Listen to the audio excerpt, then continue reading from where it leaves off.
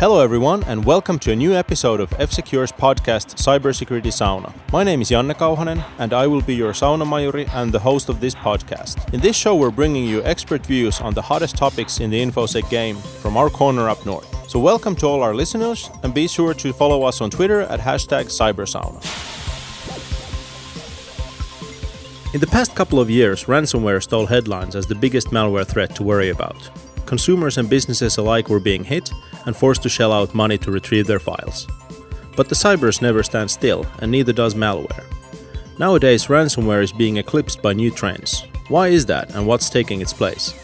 Today we'll find out about cryptojacking and the current world of cybercrime from F-Secure Labs researchers Paivi Tynninen and Jarkko Turkulainen. Welcome to the show, guys. Thanks. Thank you. So ransomware is in decline. How much of a decline, and why is that? Did people stop paying ransomware? So basically, all malware is created because they are after gaining monetary revenue. The surprising trend that we observed last year, that the ransomware was suddenly declining, especially as the market value was estimated to be millions of dollars in 2016. So it was pretty surprising. But the decline partially can be explained by people not paying anymore, as there have been these public projects of not paying the ransom, and Europol's joint effort on No More Ransomware project, where they offer these free decryption tools for some ransomware infections. And also the knowledge sharing about ransomware infections has attributed quite a lot to that people don't necessarily feel victimized when they get attacked by ransomware. So they just ignore the infection? Yeah, and they have these other measures that they can recover from. For example, they probably have backups, or they realize that, okay, ransomware is a potent threat. So they already have these pre-measures to counteract the ransomware. We've had these 3 major outbreaks in the last year that probably have attributed also to the overall knowledge that ransomware is a threat, but also that paying up for the ransom, you don't necessarily get your files back. For example, in the first strain, WannaCry, it was only wiping your disk and it was encrypting your files in such a manner that they weren't decryptable. So even though people were paying up, none of them got their files back. So that has probably ruined the reputation of ransomware, as we had this study in 2016 where we studied the customer service that the ransomware providers were giving, and they were really interested in providing good service to their users. And that means that if the user or the customer victim wants to pay the ransom and get their files back, that is possible. So they wanted to provide a really good service for that. Yeah, presumably they were trying to avoid exactly what happened here, that when people don't get their files back, the incentive to pay up has vanished. Yes, exactly. So in a way, those 3 major outbreaks have served ransomware business quite a lot of harm. So does that mean that we don't have to worry about ransomware anymore? Absolutely not. Ransomware is still a very potent threat. The measures users have learned in the past couple of years should still be exercised. So what are the current techniques in spreading ransomware? Is it still spam and macros, or? Yeah, that's still quite popular, but the currently most prevalent infection vector is brute forcing the target system, for example, via RDP ports, and executing the ransomware there manually. So the user doesn't have to do any interactions. And this approach is actually more efficient, as it selects only these high-profile targets, such as businesses that have these RDP protocols enabled in their systems. And therefore, it increases the possibility to get a bigger ransom with higher probability to be paid, as the company probably needs their intellectual property back. How does that work? Are you talking about specific vulnerabilities in remote desktop protocol, or? Only weak credentials and public ports. So they are not in these contained network segments, but the RDP ports are available in public internet. Okay, and that's not something we recommend. Yeah, especially not. In a recent presentation, Paivi, you mentioned that the bait in phishing email is always changing, even though the infection vectors have stayed the same. Can you explain about that a little? Yeah, the spam emails have changed a bit, even though the infection vector document macros have stayed the same, but the attackers are adding additional layers to avoid automatic analysis and researchers trying to intercept their potentially good infections and creating detections for those. For example, the attackers don't necessarily use email attachments anymore, but they are using these links that are these crazy redirect loops that they are redirecting you from page to page. And after like couple to maybe 7 different page redirections, you get the final payload, which is only the downloader document with macros. And also another additional security measure or layer that the attackers use is that if they use attachment in an email, they are going to secure it with a password that is attached to the original email. So if you submit this kind of sample to an automatic analysis box, the attachment doesn't execute because it's only prompting for the password that is not available without the original spam email. What's the point of redirecting you that many times? If you have that many redirection loops, you can always kill one website from that chain, so you wouldn't know what the next step was. So if I'm going to follow this kind of infection strain, like couple hours after the campaign is over, I'm not going to be able to deduct from the information I have what was the final payload and what was the executable, what was served. So we are not able to create detections for something that we haven't found. So it's a chain that leads to the attackers, but they're able to cut it at any point. Yes, exactly. So what are the new trends that are taking ransomware's place as a number one malware threat these days? The crypto mining obviously is a new trend. And also I think click fraud is getting bigger, especially on mobile. Maybe phishing kits can be something in the future, a growing trend. We actually see nowadays very complex phishing kits that can replicate convincingly big web stores like Walmart. But definitely cryptojacking and crypto mining in general is absolutely the biggest trend. So what are crypto mining and cryptojacking?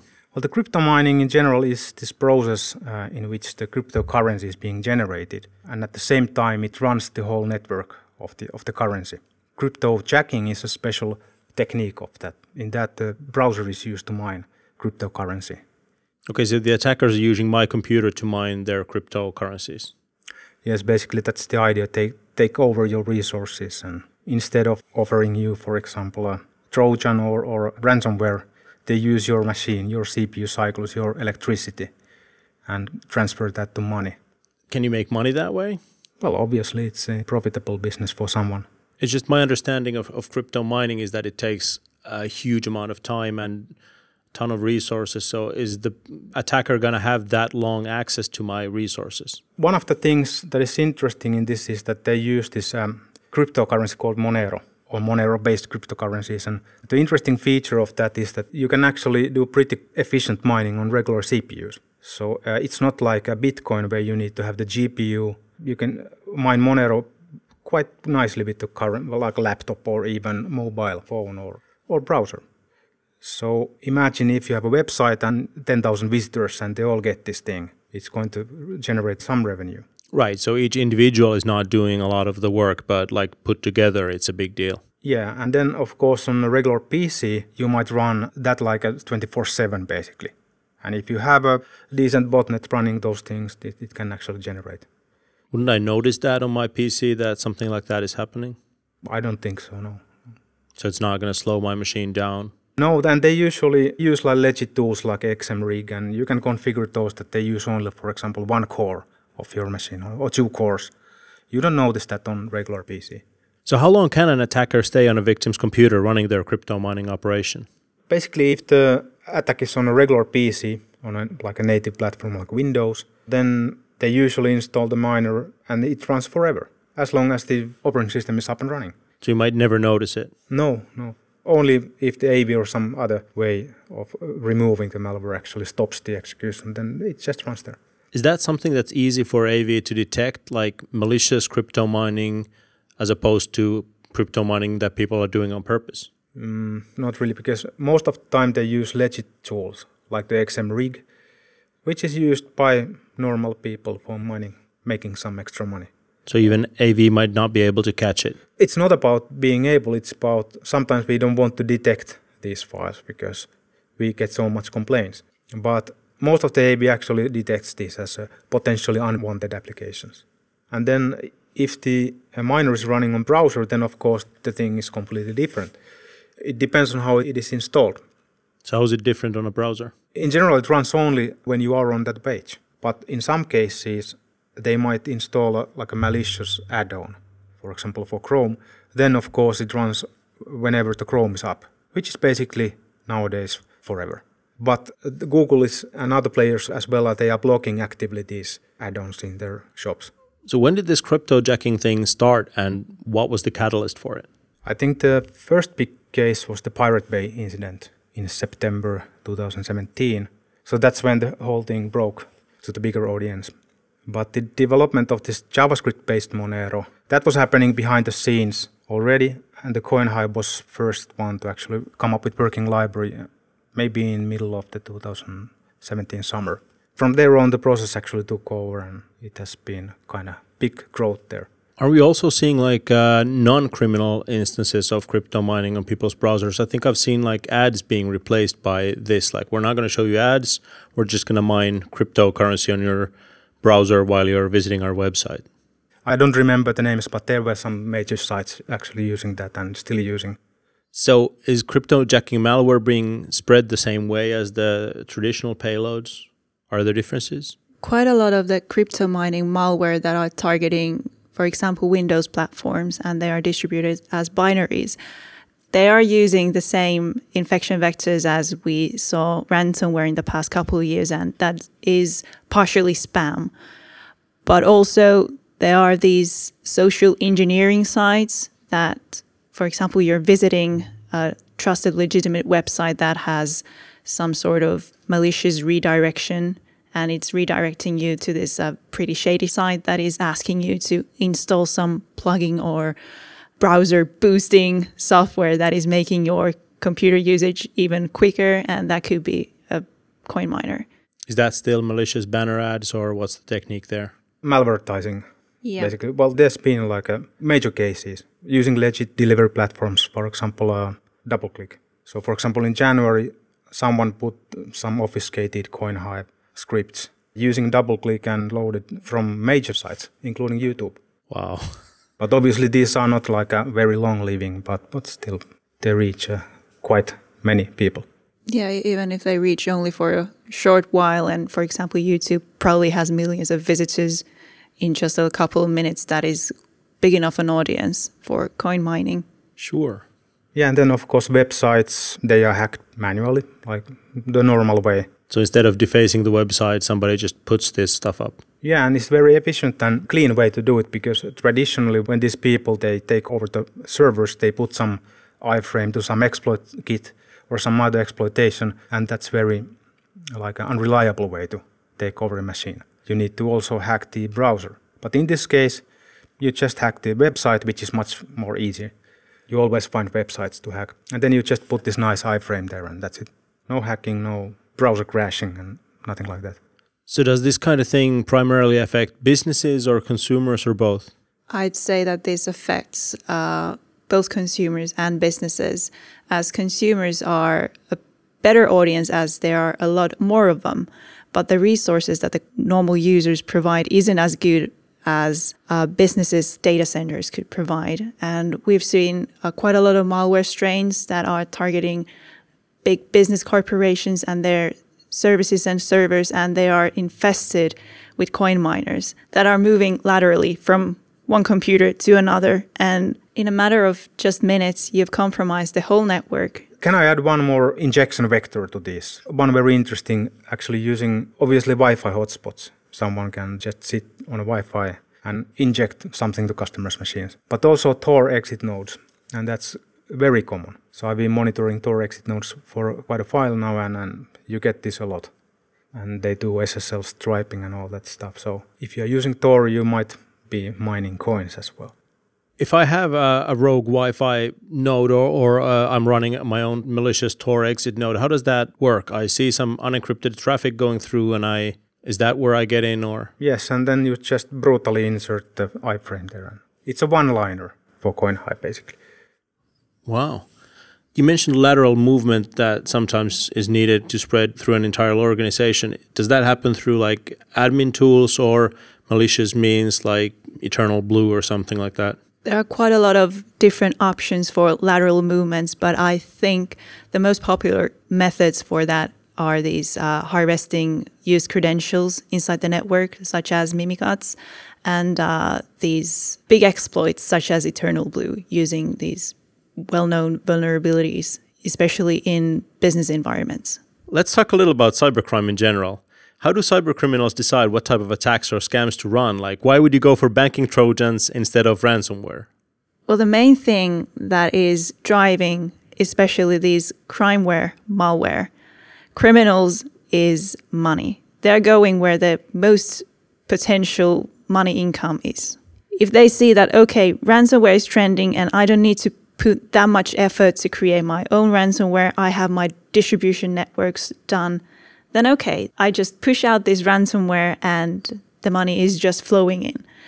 For banking Trojans, it's pretty simple. If you have good target banks that you know how to compromise, how do you intercept the bank transfers so that you can transfer a little bit of money to your own account as well? It's simple. They just go where the money flows. Yeah, and when one stream trickles down, you just move on to whatever's making more money now. Yeah, exactly. Tech's always changing and moves pretty quickly. Can the latest tech keep us safe from cybercrime?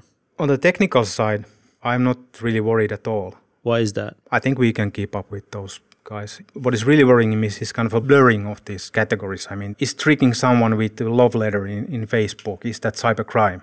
I think it is.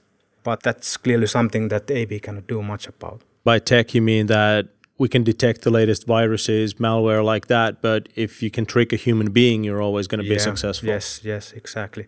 There's always going to be this kind of polarity that on the one side you have this high-tech cybercrime with complex technologies and 0 days and whatnot. So this is what we traditionally have been kind of working on. But then on the other side, you just simply ask for money. If you ask million people money, someone will give you and you get rich. And that's cybercrime still. Absolutely. Not much you can do about stuff like that. What would be the thing to do to sort of fix the human being part of the problem? Well, education. Yeah, education is pretty much the only way. We can share the knowledge we have and that way share the good security measures that anyone can do by themselves. There's actually been quite good progress in this, I think.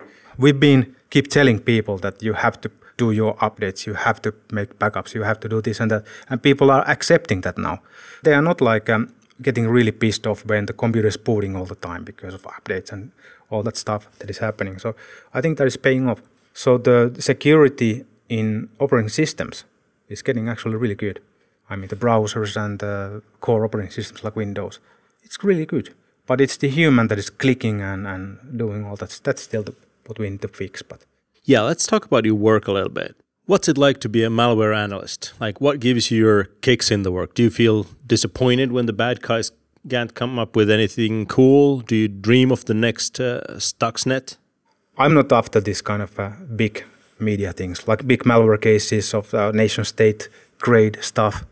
Of course, that would be nice, but for me, it's more like a generic curiosity that has been basically driving me.